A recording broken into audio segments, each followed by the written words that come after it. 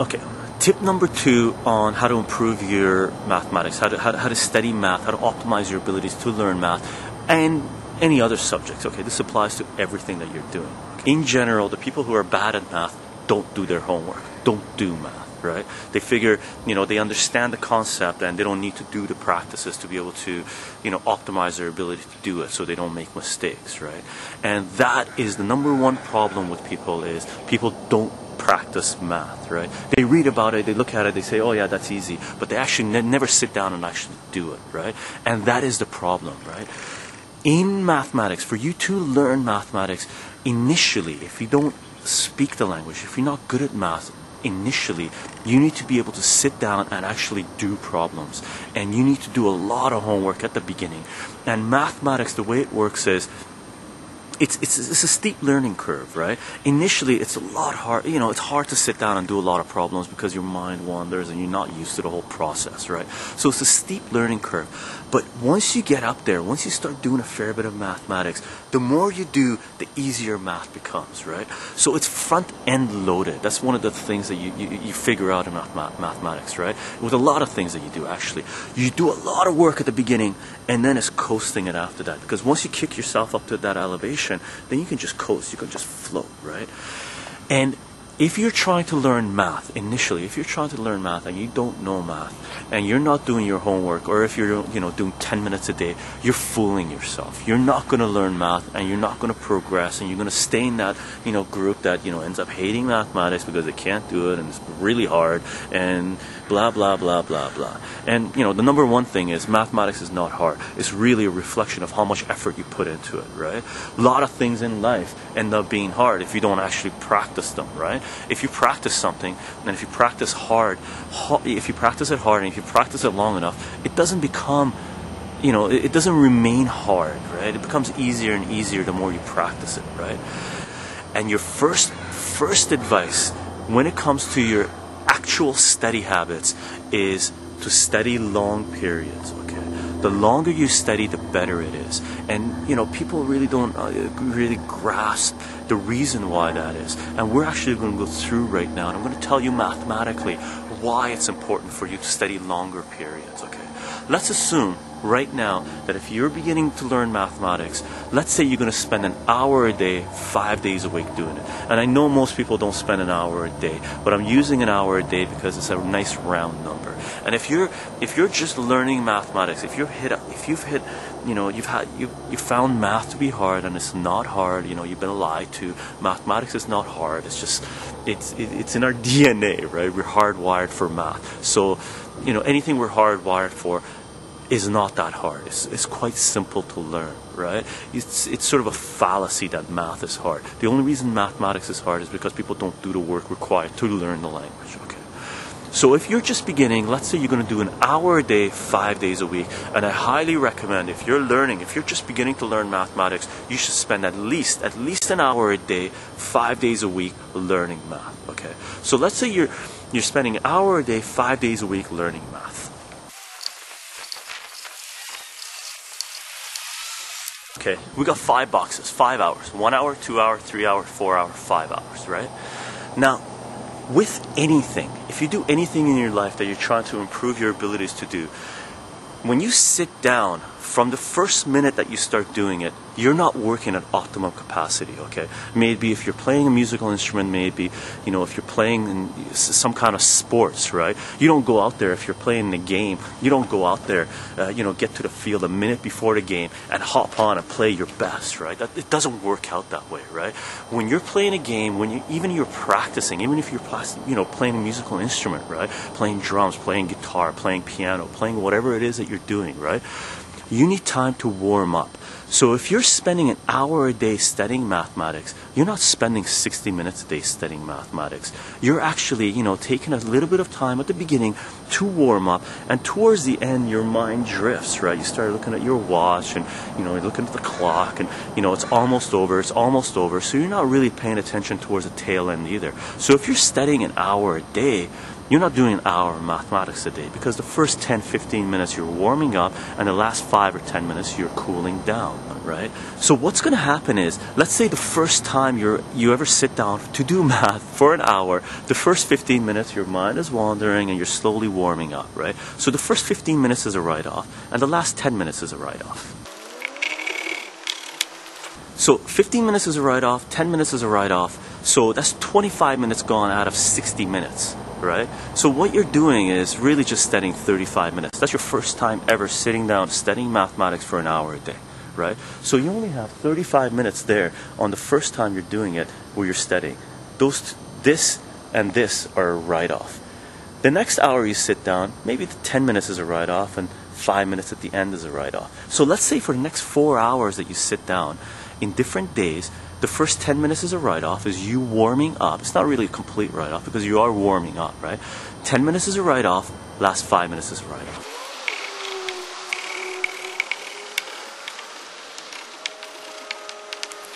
So you spent 5 hours studying. You spent 5 hours studying, but from here you got 25 minutes that's useless, right? You're warming up or cooling down, right? 15 minutes warming up, 10 minutes cooling down, 10 minutes warming up, 15 minutes or 5 minutes cooling down, right? So 15 minutes gone from here, 15 minutes gone from here. That's half an hour.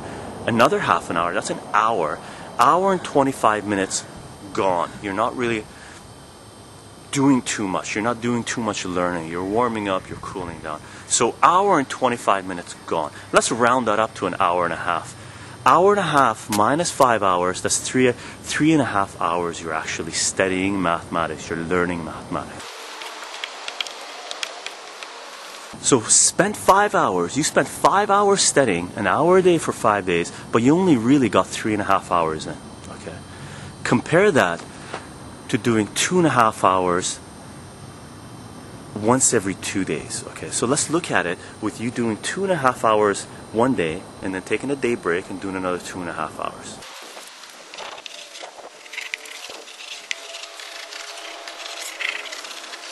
Okay. Let's say each one of those bars is 2.5 hours, right? 2.5, that's 5 hours total. So if you studied 5 hours total, 2 days a week, right? Now, just like before, a few minutes at the beginning and a few minutes at the end are going to be a write-off because that's your warm-up and cool-down, right? So let's assume for the first 2.5 hours, again, 15 minutes is a write-off at the beginning because you're warming up, 10 minutes is a write-off at the end, okay? So let's say 15 minutes is a write-off from the beginning, 10 minutes is a write-off at the end. Let's say the next time you study 2.5 hours, the first 15 minutes is a write-off and 10 minutes is a write-off at the end too, right? So that's 25 minutes and 25 minutes. That gives us 50 minutes, right? So if you subtract 50 minutes from 5 hours, let's round up the 50 minutes to an hour, right? So if you study for 5 hours, subtract an hour because warm-up, cool-down, you've studied basically for 4 hours.